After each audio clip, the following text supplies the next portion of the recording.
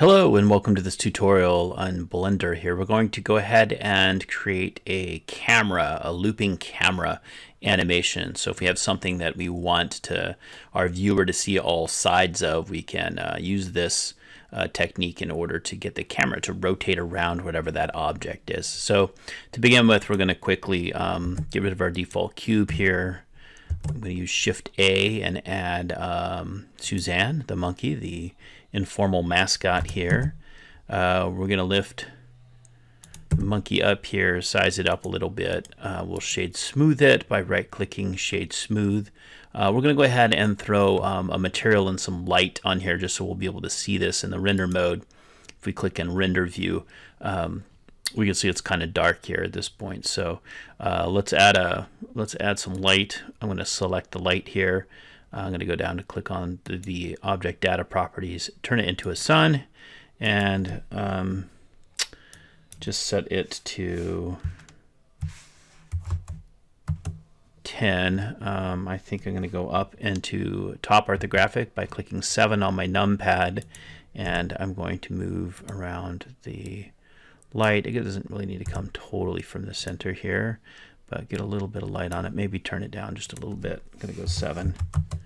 I can then set up a 3-point light system. So I'm going to go ahead and Shift D, duplicate that, bring it over here to the side, in order to get a bit of a fill and then a backlight. So I'm going to Shift D, bring this back, swing this around, and put a little bit less light on the back. All right, so if we go back into, I'm going to hit on the numpad 3 and 1 to get a sense it's brighter now, so I think we're good there. Let's go ahead and put a material on it. I'm going to click on Suzanne the monkey, click materials, add a new material, and just use the principled BSDF. I'm going to go ahead and make it a gold monkey, so I'm going to change the color here to yellow, and then I'm going to change metallic slider all the way up so that we've got our gold monkey there. You can reduce the roughness in order to make it more reflective. All right, we've got a gold monkey. Now, how do we get our camera, which is up here, to go around the monkey? Well, we first need to create a path. And so we're going to hit Shift A, but instead of going to Mesh Circle, we want to make sure to go down to Curve. So do not choose the Mesh Circle. We want to go to Curve and choose the Bezier Circle. We're going to construct a Bezier Circle right here. And if we take a look, there's our circle. We're going to go ahead and just tap S to scale it, move that up in order to create a suitable path for a camera. All right, next we need to select our camera. So click on your camera, make sure it's highlighted in orange. We're going to use Alt-R to clear the rotation, so it's pointing down, and Alt-G to clear the movement. Now we want it on the origin because when we click it onto here to follow this path, if it's displaced, it'll maintain that displacement. In other words, if it's up and rotated, it'll stay up and rotated relative to the path that we're attaching it to. So that's why we cleared it all out.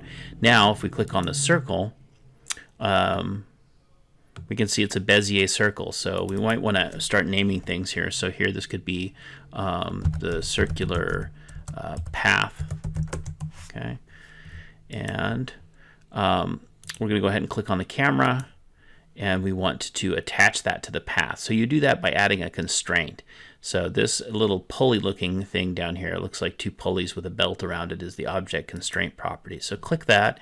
It looks a lot like the modifier. We don't have anything there other than an option to add.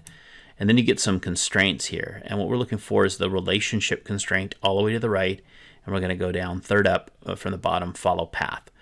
So we're going to click path. So we've told the camera that we're going to attach it to a constraint. It's going to be constrained in some way. So we need to then target the circles. So there's a couple ways to target the circle. You can click here and just choose the circular path. You can also choose the eyedropper and select the path. And you can see once the path is selected, the camera goes from its original position and snaps out here onto the path. So we're almost there. We've got to actually get another constraint so that it's actually pointing at our target here.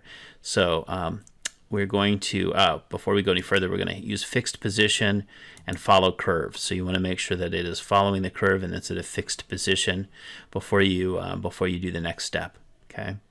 So at this point, and you'll see an offset factor here, which we're going to play with in a little bit, but we're going to go back up and add a constraint. This time we're going to the third column over tracking and track 2. And if you hover over it, you can see that this basically add a constraint to the active object. It basically will stick to whatever we're wanting to point it to, but you do have to do a little bit of adjustment. So down here in track 2, we got to pick a target here. Our target, of course, is Suzanne the monkey. So now it is pointing at the monkey, actually, and it looks like it is there. It automatically chose negative Z as the track axis and for up Y. So you might need to make those adjustments. If your camera is not pointing at your object, it is likely that you need to set your track axis to negative Z, and you'll need to choose up and set that to Y. All right, so at this point, let's look through the camera. All right, so we're a little close here, even though, and there's a couple of ways that you can fix this if you toggle off the camera. One way is, of course, by increasing the size of your circle. As you do that, you get a little further away. But another way is to click on the camera, so select your camera, and then down here in your properties panel, you should see a camera icon. You can click that and you can adjust the focal length. If you reduce the focal length, your camera zooms out. So that looks pretty good to me. Now we need to animate the camera, so I'm going to toggle back out of the camera mode, and we need to go back into our camera constraints here, and down here you can see we've got a timeline. What we want to do is insert a keyframe in frame 1, and then depending on how long we want it to take for the camera to move around the circle, we need to create a keyframe at the very end. So it's kind of like a before and after picture. So in frame 1, what we want to do is just set the offset factor. That's the starting point on the path. So we can actually right click with your mouse, and then you'll see this option, and you can left click insert keyframe. And it takes that information, it puts it down here in that little dot right here. So you can see that dot. Okay. Now, if you want it to take 3 seconds to get around, we're at 24 frames per second. How do we know that? It's the default. So if we go to printer output here, I think, there we go, frame rate's 24 frames per second. And these are frames, so it would take only 1 second to go around if we put it on 24, right? And that would be too fast probably. So we probably want to put it somewhere at like 3 seconds, somewhere in the neighborhood of around 72. So I'm going to move my playhead to 72 frames into the future, which is about 3 seconds into the future. And I'm going to go back to my camera constraint, and where that offset factor is, it's highlighted green because it's saved this information at 0. So it's kind of a visual indicator that I've got a keyframe. Now I want to take that and make that one full rotation. So 1.0, if I enter that, and then I right click and choose insert keyframe, that should be one loop. So if I move my play scrub, you can see my little play scrub playhead around, you can see the camera's moving. So now we want to test this to make sure that we want that keyframe here at 72 seconds. So I'm going to go ahead and go into camera mode and click on play. And that seems like that's probably right.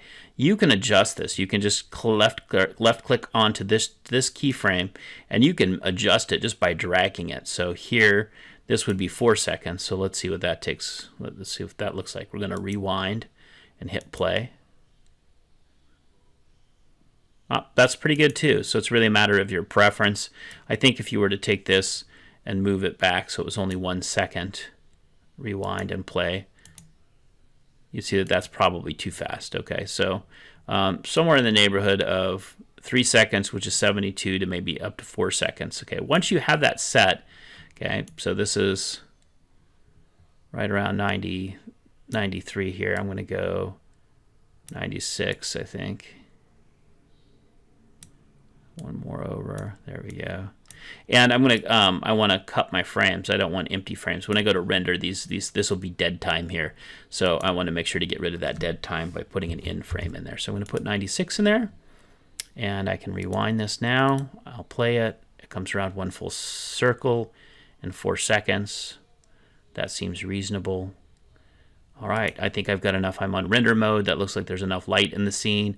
It's possible if you want to adjust your camera. I'm kind of looking up at the monkey, which is okay. If you wanted to, remember, you could come in and click View, Camera to View, locks your view. And so when you come out here, you can rotate your camera. Oh, it's on the path, so scratch that. All right, so next we want to render. So we need to go into our output in order to make sure our output is good. Remember, we've set our end frames at 96 because our animation is 96 frames long. You do have to choose an output you can get to. You cannot get to that ctemp folder. So click folder. I generally save mine in Blender folder, Blender models, and this is fine. I'll just save it in the main file here, and so we can click accept once you've got a folder that you can access. Down here, this would just save it as a big set of pictures that you would then need to use a video editing piece of software to put together. We're going to go ahead and skip that step by selecting Movie, AVI, JPEG, and we'll bump it up to 100%. So at this point, it's always good to save. If you've not saved, I'm going to go in and save. I am in my Blender class demos. That's fine. So I get to track of your folder. And I'm going to call this camera animation and click save. So now I am ready to render. So I'm going to hit render, render animation, and what you'll see here on the screen is the frames here. So my computer sort of chugging along and processing each of those frames in the animation and stringing that together as a movie in AVI JPEG format. So I made mine about 96 frames, so I'm a little over halfway there. Okay, once it's stopped, right here, we can see it's reached 96 frames. We're going to close that out. We can open up a File Explorer window. Let's bring that over here. All right, and there's the camera animation blend. We actually want to go into our Blender folder here where we saved our video and just run the video. So what it does is it usually saves the video on the based on the number of frames. So I can see this is the one that was just completed at 11:22 here. I'm going to rename this. So right click, choose rename. All right, and camera animation. Now I'm going to double click that, and there is our video. So that's how you can create a camera animation where you attach the camera to a Bezier circle and have it follow the path. So thanks for your time and energy and attention, and I will see you in the next video.